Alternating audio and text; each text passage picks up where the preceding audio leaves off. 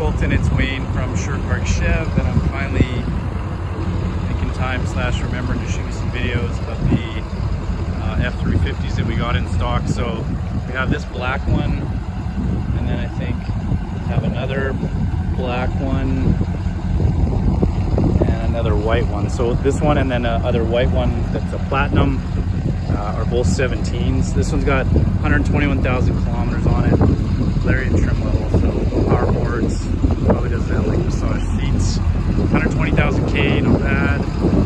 3M on the front. I'll show you the interior in a second. It's a little bit custom.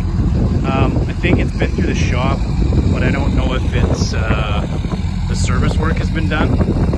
It is got the deepest tint that you could possibly imagine.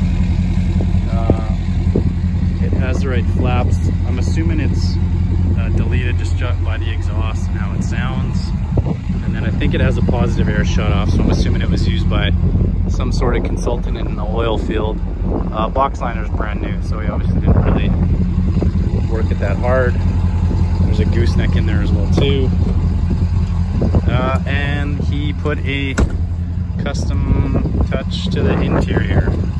So this is black with some custom paint on it. So dual panel sunroof, power sliding rear window, slight rip in the back seat. I'm sure I could stitch that up for you though. This is where it comes alive. That was the first time I sat in it, so I wasn't really expecting it. It's not the worst thing in the world.